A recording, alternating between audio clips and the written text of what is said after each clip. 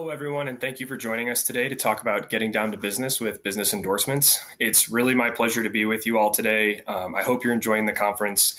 We couldn't do it without such passionate and driven volunteers. It is my hope that in today's event, we can provide a lot of great information. So to kick it off, my name is Kyle Kameen. I am CCL's Senior Business Relations Representative, and I'm based in Washington, D.C., and a part of our government affairs team.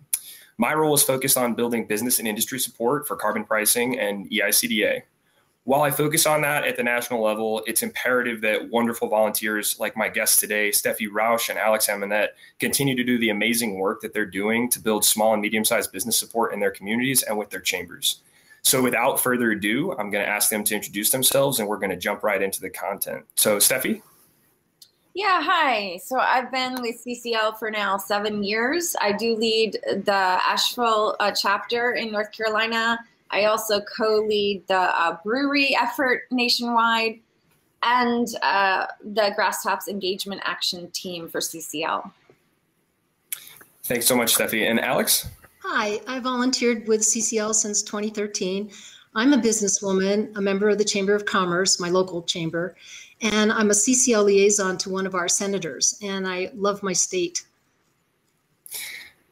Well, you do have a great state. They're all great, but you have a great state. So thank you both for joining me today. I think that you're going to really provide some wonderful insight to those listening. So I'm going to jump right into question one. You know, you are both incredible CCLers who choose to tackle a really tough topic, and that's building business and industry support for carbon pricing policy. So why don't you tell our audience a little bit about what inspired your interest and what you got involved and how you got involved? And hopefully that'll give those that are listening and interested some idea of how to engage. So Steffi, could you share, please? Sure. So I lived in Montana through drought and lived with a conservative family out there that were big into the hunting and fishing industry, and saw firsthand what it was like, and moved to Asheville since then, where we have lots more water, but now we're getting flooding. But as a business owner, I felt that, you know, people are more swayed, especially our legislators, by, you know, businesses. And I felt that was the best bang for my buck in getting something done and getting the legislators interested. And I also feel like it's great to practice my talking points, because you're actually speaking with the very people that bring up legitimate concerns, and you do have to practice and learn how to respond to them, and you get better at it as you go. I mean, 7 years in and I got it down. So I love it. I love that feeling. And then getting endorsements, having the hard conversations is something that I enjoy. So if it's something you enjoy, it would be something for you to do, and learning from the businesses, how they're affected. And so educating yourself and empowering them, learning how to empower people is really fun for me as well, and doing a lot of presentations too. And that's exactly why we wanted to have you today. You are a pro at this, and you can give a lot of valuable insight to those listening. And Alex, could you share as well? Well, thank you. Well, I've been writing blogs and letters to the editor and reaching out to agricultural organizations and also my local Chamber of Commerce. I wanted to share a story. Where I live, in the summer of 2016, the Yellowstone River was closed for about 2 weeks in the summer due to low flows, warming temperatures, and a fish-killing parasite. And the low flows and warming temperatures can be attributed in part to our changing climate, because we had a low snowpack that year. So consequently, the shops on Main Street lost businesses they lost business because as the secretary to the local chamber put it, and she's also the quilt shop owner, she said, you know, when the husbands go fishing, the wives go shopping. So for that period of time, Main Street was dead. And there was no guiding or rafting or fishing trips. So here, if we continue to see the impacts from our changing climate, which I'm very much afraid we will, with low snowpack and drought, melting glaciers and wildfires and smoke that are increasing in intensity and duration, our economy that's so dependent upon agricultural and tourism and the health and welfare of the folks here will suffer. And that's, both of you made this point, and it's so true that, the examples that our communities can give to their legislators are really how you tell a story to the legislator. And that's why it's so key, the work you all are doing. And so, you've kind of told us a little bit of how you were interested and how you got engaged. So how did you decide to focus on the local chambers and businesses specifically? What was the driver for that? And Alex, can you go ahead and jump in? Sure. Well, first of all, the U.S. Chamber of Commerce recent position on climate really helps advance market-based solutions like the Energy Innovation Act. And if we in my state can get our state chamber to endorse the U.S. chamber policy, it might help me get my senator to support carbon pricing. So last year, when he ran for re-election, the State Chamber of Commerce and another very important statewide entity came out against carbon taxes. So I thought to myself, well, after the election, we'll see who wins, but what if I can win these two entities' support for carbon pricing? That may help get my senator to be in favor of it and get him the backup support that he needs to step up to the plate. I think that's a great point. Certainly will help if that happens, and we will support you with that work. You know that. Steffi, how about you? So I'm focused more on various businesses, and I felt like when I dove into it at first, I contacted people I knew for sure, but basically when I started looking into my legislators' committees and realizing and their caucuses what matters to them, then I started really upping my game, because then I started realizing that they really only care about certain endorsements. So for example, the brewery effort just made sense in my case because my Congressman McHenry, who was fourth in line in the GOP at the time, was also one of 4 co-chairs on the Small Brewers Caucus in the House. And then learning more about it, I was like, half of our Congress is in the Small Brewers Caucus in both the Senate and the House. So, and I live in Beer City, USA, Asheville.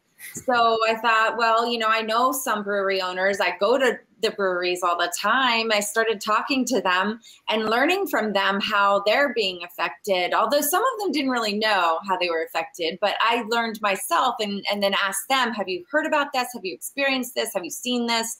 And just, learning from them. And so it grew from the brewery endorsement to a nationwide campaign. And then I started getting others involved. Like I started focusing on the construction group, wineries and coffee and all kinds of various industries that mattered to my legislators. We're up to 150 endorsements in my chamber, in my chapter right now. And then the breweries actually helped us reach out to our local Asheville chamber because they're very embedded with them. And actually we wrote a letter and found that we have 26 endorsers who are chamber members. And one of the brewery owners that's very well known with chamber and was given a prize one year actually signed the letter and submitted it for us. And that got their attention. And we had our second presentation after 3 years. We had one 3 years ago, which went nowhere. This time we got our second presentation. And from that second presentation, they drafted a statement very similar to the US Chamber, which actually says that they now support market-based approaches and also wanted to avoid economic harm to businesses, consumers, and disadvantaged communities. So, that was amazing for us. They don't endorse the Energy Innovation Act, but for them to make a statement like that after 3 years later, right. The help of breweries was phenomenal. Well, and you make a great point that, first of all, that's just amazing work. And you make the great point that, it's progress. It's a step forward. And now you can continue to engage with them and see how that engagement moves forward. But what a great opportunity to get them to make a statement that was, a positive statement. And so you talked about this a little bit in the discussion you were just having. Once you decided to engage the chambers and businesses, how did you go about that engagement and relationship building, Steffi? Yeah, so I would definitely say be strategic, like I mentioned, and track your prospects via spreadsheets. So find out what committees, caucuses matter to your legislators, and then create a spreadsheet and track who's contacting which businesses. and make notes of when you talk to them, how often you've reached out, so you don't reach out too much. Try to circle back maybe months later if nothing happened from it. If there's something new that come up in the news regarding their industry, bring that up. And then, always, and then categorize those endorsements when you do get them, because when the legislator, the staffer sees all these lists of endorsements and they read through a bunch, they like to, when they see the categories of them, it really helps. And they've actually thanked me for putting together them in categories of their industry. Also, do your research. So contact an action team for resources, do a community search, on CCL community, do a Google search in the industry or your business or the person you're talking to, then email them, follow up with a phone call just to talk to them for 5 minutes if you can, drop by their business to try and meet with them if you can, and ask for a further phone call or virtual meeting or in-person meeting or presentation to their board or members. And also mention other endorsers in the industry that have already endorsed. That helps too. And maybe if you have a winner of an industry, have that winner contact their peers. If they know, like we had a really well-known builder here that decided to write a letter to all his peers because he's very well-known and they look up to him. And he was able to get 20 other construction companies to sign. And then get a meeting. Then once you get so many of them, then you get a meeting with the legislator with them. So focus on the fact that this is happening around the world, and those who move the fastest will benefit the most, and those who move the slowest will lose out. That's another big thing for them as well. Yeah, and that's been a piece that Danny's been talking about on the international level as well. And Alex, I know we've been, you and I have been discussing a lot the efforts that are happening in Montana. So why don't you share a little bit about that?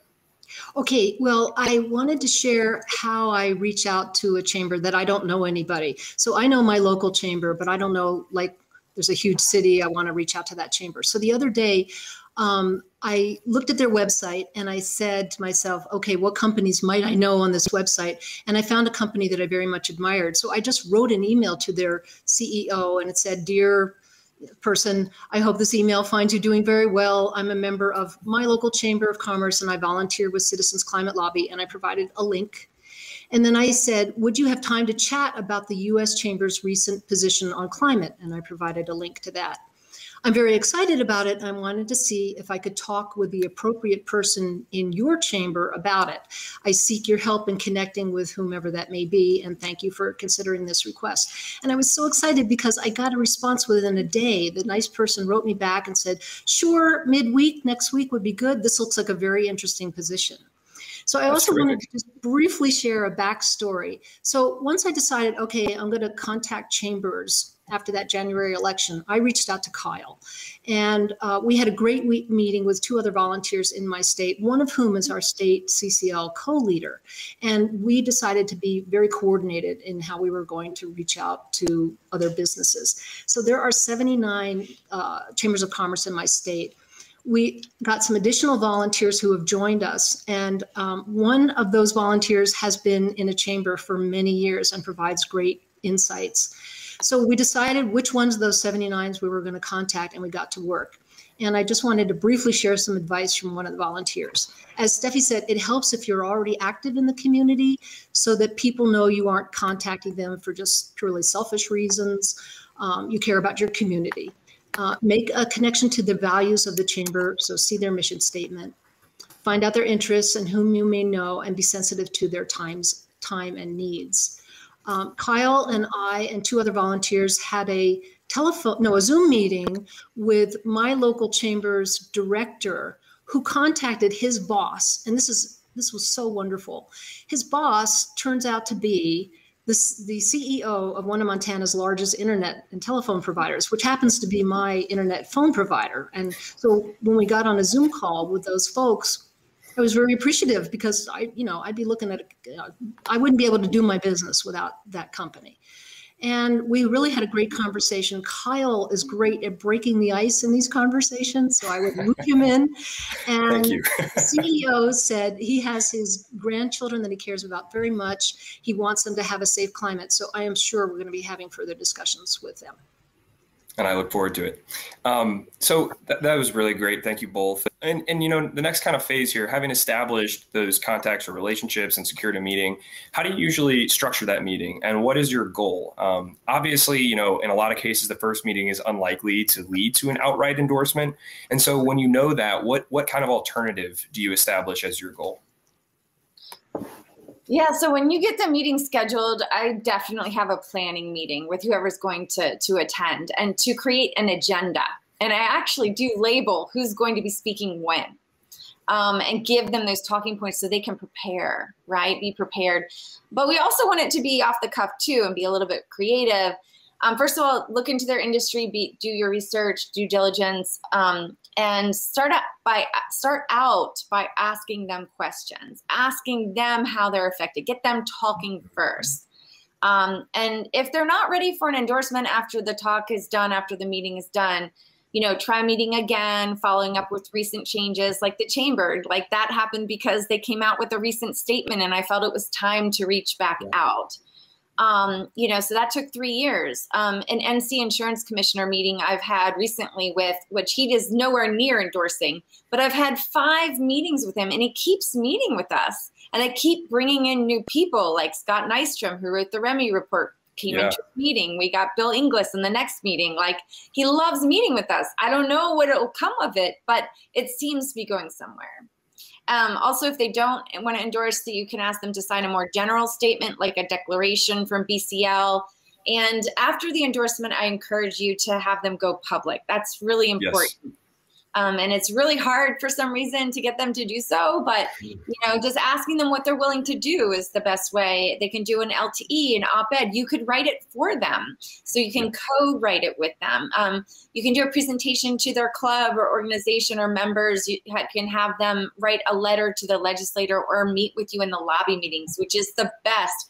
And the video testimonial tool is wonderful, but I find that a lot of people have a hard time being put on camera or making a social media post about it. We have found that. You're absolutely right. But it is imperative, like all that work that you're laying out, it's so important to get them to make statements as public as they can and to continue to engage in the process beyond just the endorsement, because the endorsement is wonderful, but then we need them to use that in a productive way beyond that for us and how they can. And Alex, what do you have to share on that? Well, I recommend that you set up an online meeting or a telephone conversation. And if it's not a risk to your health, of course, meet with them in person. But our goals when we go out to meet with them are, one, could you tell them about the U.S. Chamber's position on climate and ask them, what they think about it. Then 2, inform them about the market-based solution that's the Energy Innovation Act and ask them what they think about carbon pricing. Have they heard that term? Because a lot of folks haven't. What do they think about that? 3, ask them if they would consider writing a letter to the State Chamber of Commerce, expressing their support for the U.S. Chamber's position. And finally, if you can get them to endorse the Energy Innovation Act, and some chambers cannot, but the larger ones in your state can. So you have to find out who those are. And your state chamber can certainly endorse a bill. Go for that. And that's a great point, because I think, one way to think about local chambers versus state chambers is to think about the local chambers kind of as a constituent of the state chamber, similar to we are constituents to our legislators, right? And so for them to hear that from the entities that they ostensibly represent, whether or not there's a direct affiliation, can really, help them start thinking about how they need to address these policies. So thank you. That was great. So now that you've had the meeting, you've got the plan, everything, what are the resources, that you recommend to our volunteers that will help them have a successful and informative meeting? Alex, do you have a couple? Yeah, definitely. Well, first of all, I want to say that your best resources are your colleagues in CCL and each other. And I routinely will, call friends in CCL, like my friend George in Missouri. Pete Marsh and Steffi provided me with PowerPoint slide decks, and I combined them to make a state-centric PowerPoint. And Stephanie can provide the links to these resources. Also, we provide them with a link to the U.S. Chamber's position on climate. And there's a great letter to the chamber that I think Steffi has on the Grasstops website that you can borrow and make your own. And then I just wanted to highlight this handout that you've probably all seen. This is a really great one to hand out to chambers. It's the business statements in support of carbon pricing. So I would definitely share that with folks. Thanks, Alex. And Steffi, how about you? Yeah, so I'm going to share, and I put into the chat a link to our Grasstops Engagement Action Team page where all these resources are, as well as business climate leaders, which we sometimes work with. I'm going to share my screen now to show you the page on the Grasstops Engagement Action Team. And below here where it says more info, we have our past webinars. So if you want to learn about how to get brewery endorsements, or a mayor or Catholic colleges, or state level legislator endorsements, healthcare, insurance, labor outreach, economist support, etc., all of it is listed here. I would just do a search on this page.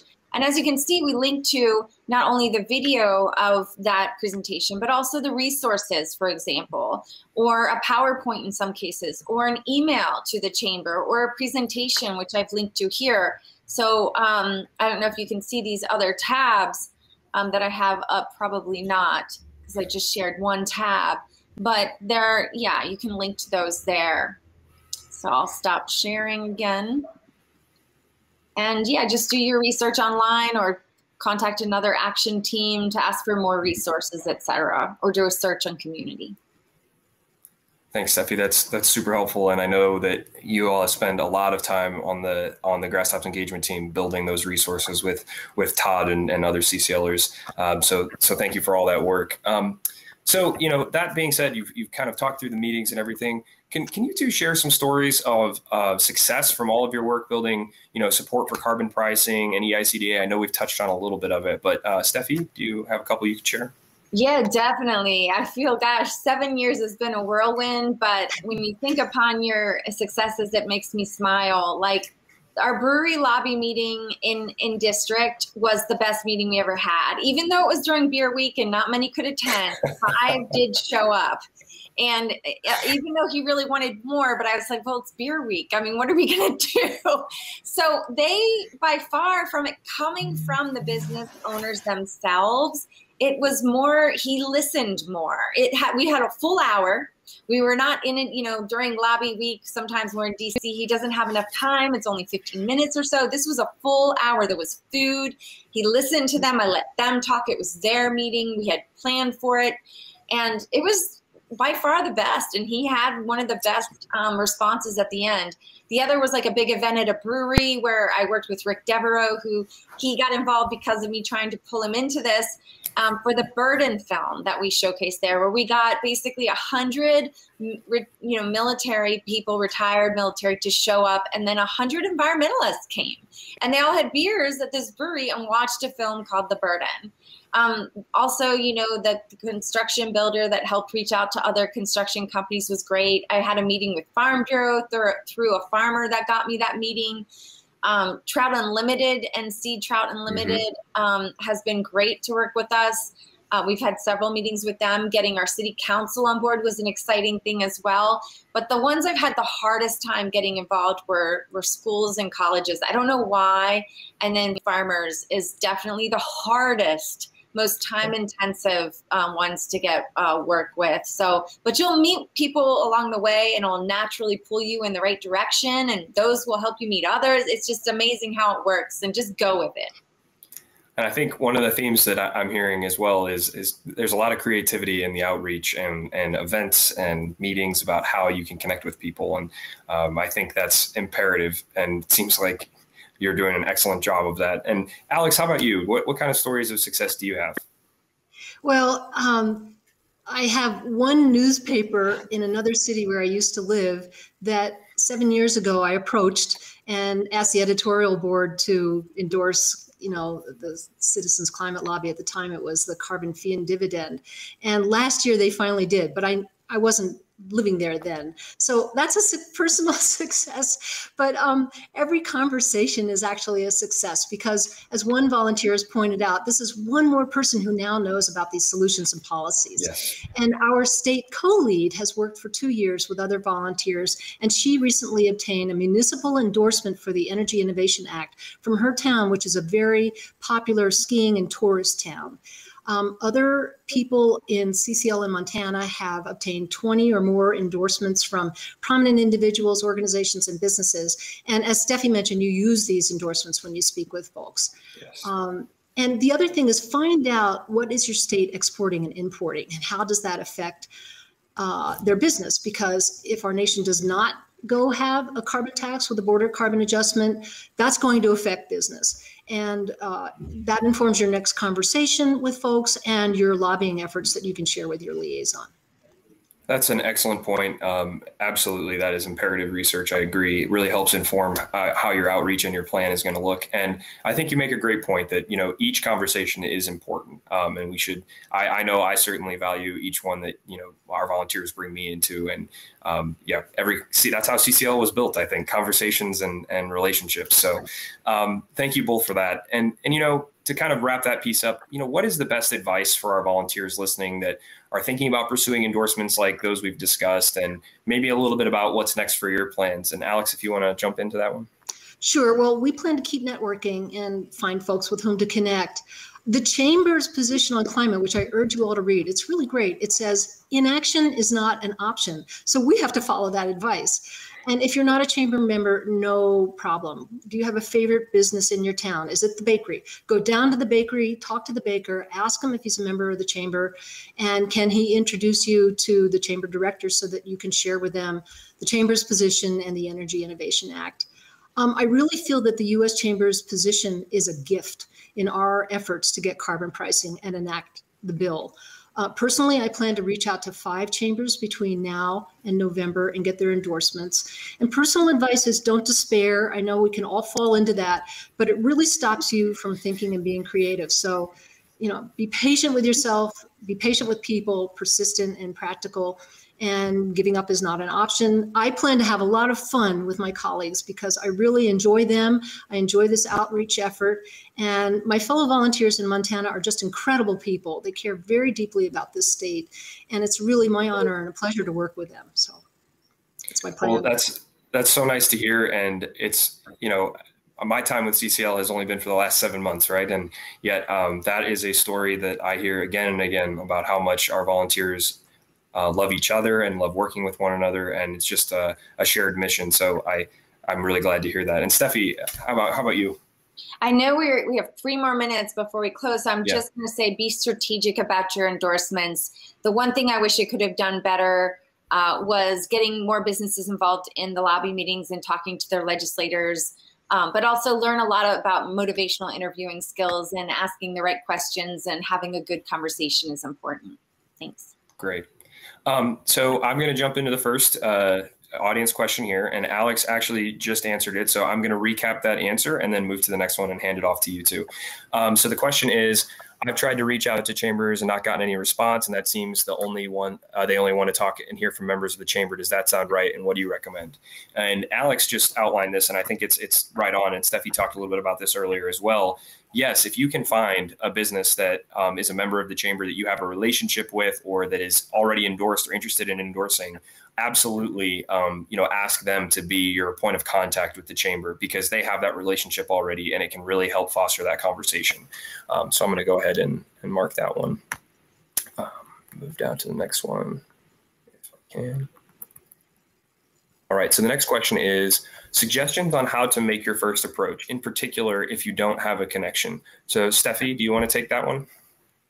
How do you reach out to them first? Yeah, definitely like an email, or stop by their business if you can during a downtime, or and then follow up with a phone call. Like, did you get my email? Sometimes you get the gatekeepers, so that can be hard to get through. But sometimes with the gatekeepers, you just don't tell them what it's about. You just say, I sent an email, just want to follow up and make sure that they received it.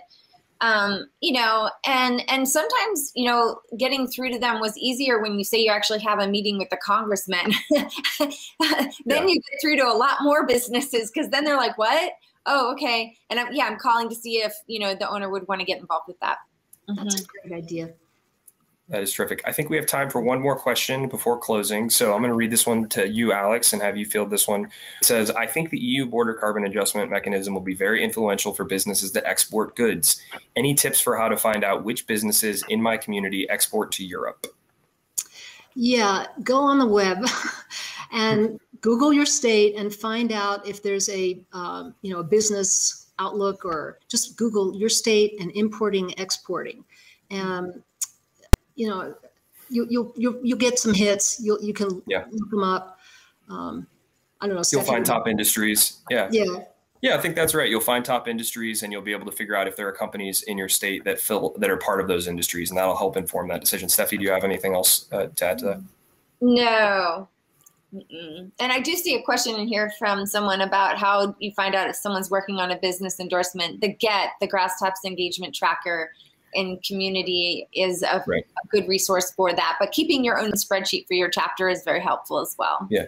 And I know there's some question out there about the Get. The Get is still, you can still use it as a resource. It's just not the editable function is what is down, but that gets updated periodically. So that is still a good resource for everybody. So I believe we are right up on time here. So I just want to thank everybody for coming today. I want to thank Steffi and Alex for sharing their wonderful work and insight. I reiterate myself here, CCL could not do it without you and the work that you're doing and the support you're providing to other volunteers. So thank you so much for what you're doing and for being here with us today. And also thank you to all of our attendees. We really hope, I think I speak for Steffi and Alex, we really hope that this was helpful and informative. And we're all here to accomplish a shared goal, and we'll do it together. So thank you for your time, and please feel free to reach out to me if you ever have any questions, or I can be a resource as well. Thank you all. Thank you. Thank you for listening to this episode of Citizens Climate Lobby's training program. You can tune into more episodes anywhere podcasts are available. Inspired by what you heard today? Join Citizens Climate Lobby to advocate for bipartisan climate solutions. Go to community.citizensclimate.org to find more trainings, resources, your local chapter, national action teams, discussion forums, and more. Be sure to like our Facebook page and follow us on Twitter and Instagram @CitizensClimate.